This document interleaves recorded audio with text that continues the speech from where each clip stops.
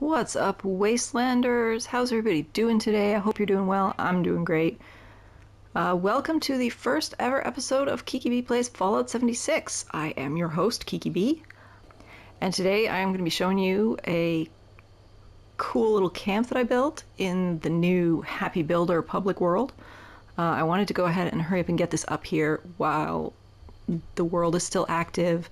So they said they're going to have them up for a month, so at the time of upload there'll be about 3 weeks left with Happy Builder. And I figured maybe this gives you guys some inspiration. Maybe it's just plain fun, I don't know.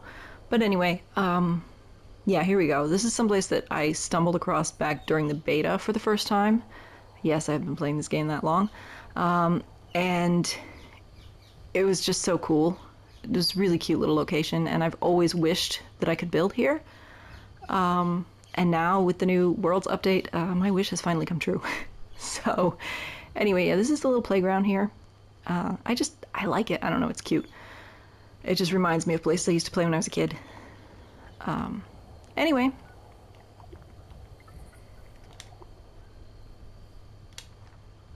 Here's what I built. I tried to kind of keep it looking like a little, Playtime castle thing. I love the giddy up buttercups everywhere. They're a lot of fun. And I tried to fit everything in as neatly and tightly as I could on and around the existing playground equipment, because I just think that's fun.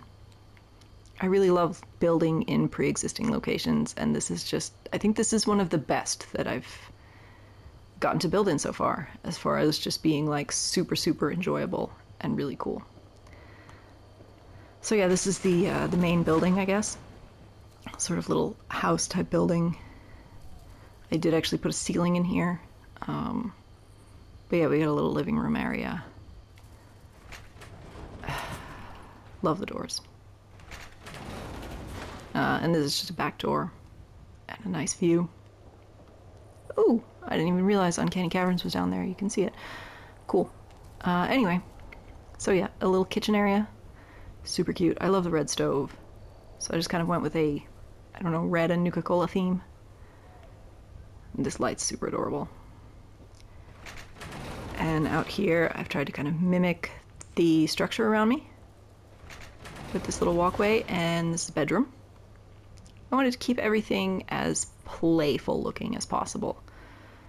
So yeah, toys, Mr. Pebble stuff, neon lights, I don't know, it's cute, it's not meant to be a super serious, stuffy, boring camp or whatever. Anyway, over here we've got one of the crafting areas, which is actually built on top of the monkey bars, which is kind of fun. I think it makes a cool support, as far as like looking at it from a structural perspective. It would make a really cool support for a little building like this. Anyway, you can come out here and if you can actually jump, which apparently I can't, you can go down the slide. Yeah, you can see I stuck a lot of Beckett, what the fuck are you doing? I stuck a lot of the metal posts under here for supports. I wish I had some kind of wooden post like this. We had these in Fallout 4, something really similar with the barn building set, but we don't have them here. Anyway, over here to the other part of the camp. The best way to go up here is here. And I've used these stash boxes as stairs because they stack really nicely and easily. I didn't actually have to do anything special or any weird tricks to do this, and you can walk right up them because they're low enough in height.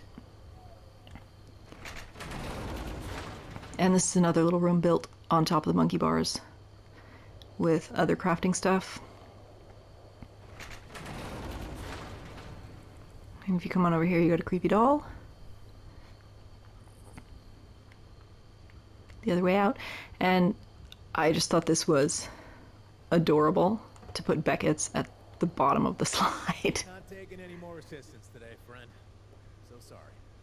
Okay, whatever, dude. Anyway, yeah, I didn't do a whole build video of this because the process was kind of convoluted, and it was really I didn't have a super clear idea when I started it, so those tend to take a lot longer and be a lot less interesting to film.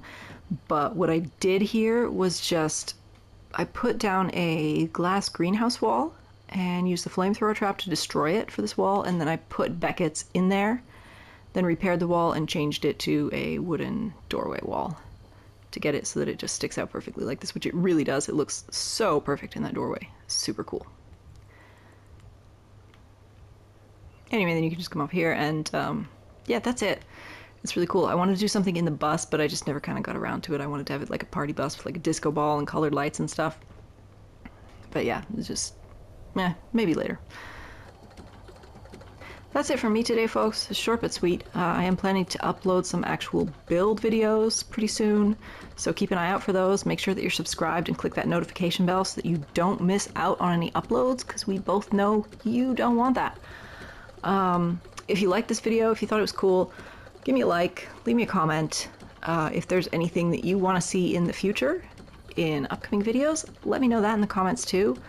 Any suggestions, thoughts, tips you'd like to learn, building tricks, whatever.